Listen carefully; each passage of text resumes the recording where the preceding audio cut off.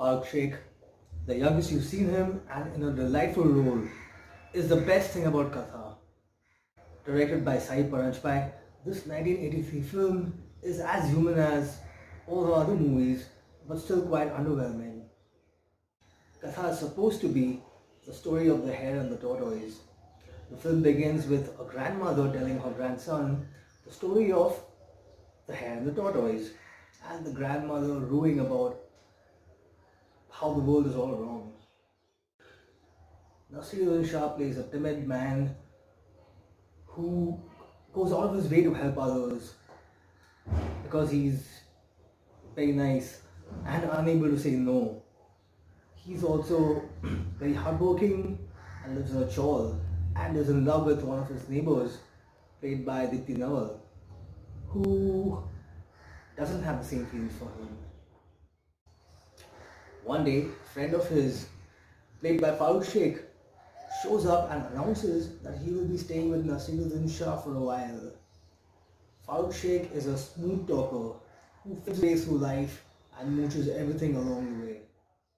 He steals Naseeruddin Shah's money, lords over him, charms all the others in the chawl, gets a job at a very high position where Naseeruddin Shah works, gets Naseeruddin Shah to do his work, and manages to make not just Dipti Nawal but also his boss's wife and daughter fall in love with him. The actor is outstanding. Farooq Sheikh is outstanding in Katha. He plays an amoral man, someone without a conscience, who doesn't give a rat's ass about his bluff being caught.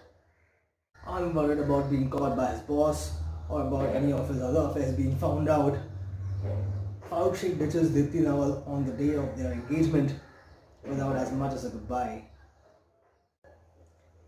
Ends with Naseeruddin Shah offering to marry Dipti Nawal after she has been dumped at the altar, and even after knowing that she had gotten intimate with Farooq Sheikh just before he ditched her.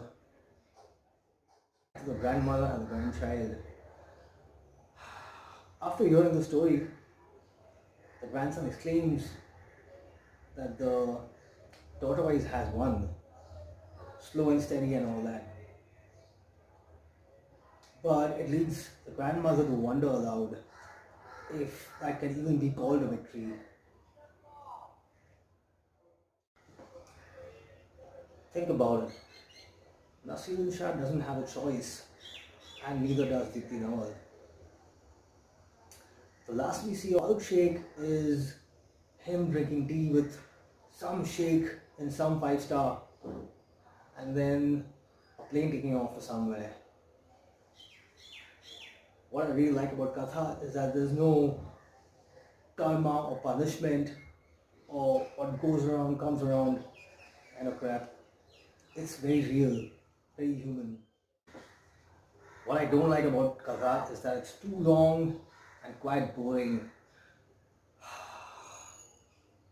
Even for a guy like me who likes middle of the road movies, slow movies in general, Katha is just very dull. Also, the songs are unnecessary. The music is just not required.